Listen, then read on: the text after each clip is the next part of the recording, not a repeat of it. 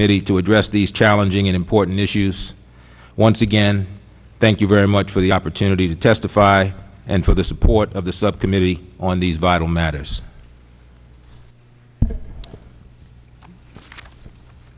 Thank you very much, Mr. Birch and Mr. Tucker.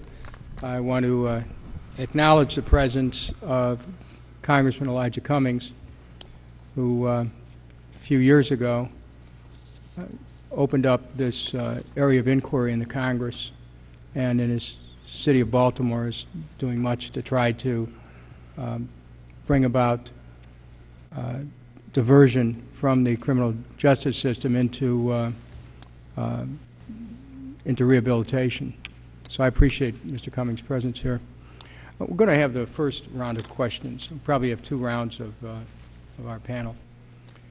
So both Mr. Birch and Mr. Tucker, the Conference of Chief Justices has advocated expanding drug court funding to $250 million and to distributing this funding to the states in a block grant program. Do you believe that the current evidence on drug court effectiveness warrants expanded funding, or do you believe that a block grant program is the best way to administer drug court grants? Mr. Birch. Thank you, Mr. Chairman. I appreciate the opportunity to address that question, and we've certainly met often with the Conference of Chief Justices and appreciate their support for the expansion of the drug court program. And we certainly have a lot of respect for their views and their input. And I know that they've shared with us some of their concerns about greater coordination of our efforts with the efforts in the state, and we'll certainly continue to do that. Respectfully, however, we don't agree that a block grant program is the best way to administer these funds. Why not?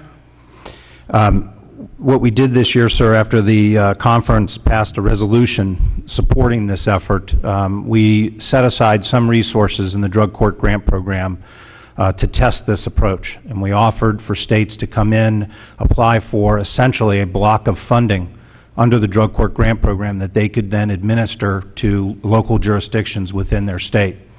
And to our somewhat surprise, we only received 6 applications from around the country for that effort, which demonstrates to us that, that this may not be the best way to go. Mr. Tucker, do you have a response to that? Well, I would, given my newness to the office, but more importantly, deferring to Mr. Birch. Mr. Kurlikowski, the number of times that he has come before us and talked with the chairman and myself and the full committee, we appreciate his work. He said, Mr. Kurlikowski said in Senate Judiciary hearing back in March of this year that in 2008, over 23 million Americans 12 and older needed treatment for some type of illicit drug or alcohol use problem, but less than 10% received the necessary treatment for their respective disorder. Yesterday we learned in a hearing on the same general subject from Mr. Ford at GAO that in 10 years, because I asked him the question, I didn't know the answer, just asked the question, has GAO done any studies on how effective our treatment programs are?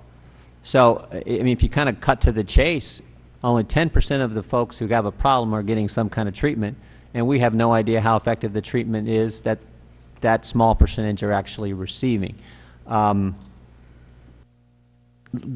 folks who get who are actually put in prison, how many of incarcerated individuals for a drug offense in our prisons are getting some type of treatment?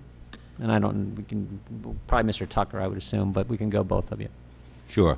Well, I don't think enough. I don't know the exact numbers, but I think that's our challenge. I mean, I think that the data that you have heard and from other sources suggests that we're not doing enough.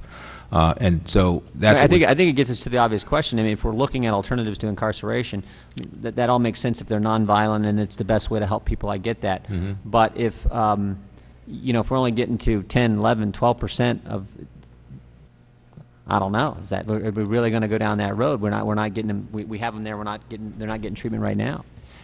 Well, I think the point is that we have to figure out how to do more. Clearly, we need to do more, and I think we need to figure out how to do more, both in terms of providing the resources and to your point earlier, making sure that whatever treatment is provided and however it's provided, that the vehicles that we use are effective, Okay. and that we're getting to the right population. Let me, go ahead, Mr. Burson, I'll follow up. Go ahead. As it relates to identifying children with those kinds of needs, I think we need to be more creative about how we do that. And one of the examples of that is we're training school resource officers now in how to identify children with those kinds of special needs and then link them up with the treatment that is available, because that's often the issue at that age. Mm-hmm. In terms of residential treatment, I just want to thank the Congress for responding to the President's call to double the funding through the Residential Substance Abuse Treatment Program. We're now providing states $30 million a year, state departments of correction, to provide residential treatment for those who are incarcerated. And that's on top of our investments, thanks to Congress for responding with the Second Chance Act, $100 million that's made available to serve offenders and to get them the treatment that they need.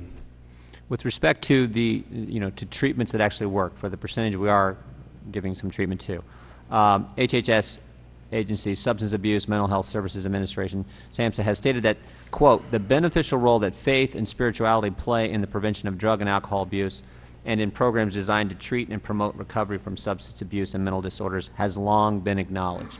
Would both of you agree with that statement? Faith-based treatment is effective. Would you agree with that statement? I'm sorry.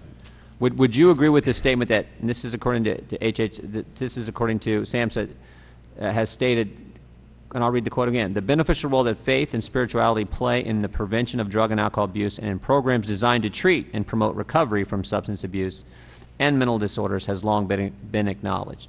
Would you agree with that statement?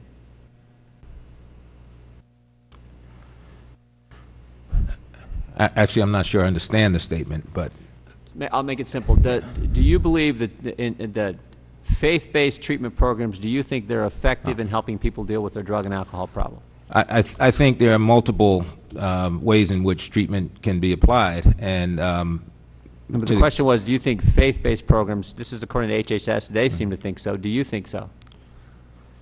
Well, I think if they've tested it and they've had some success, I mean, I think treatment is delivered in a number of different modes in different places around the country, and if faith-based, if the organization happens to be a faith-based organization and their treatment modality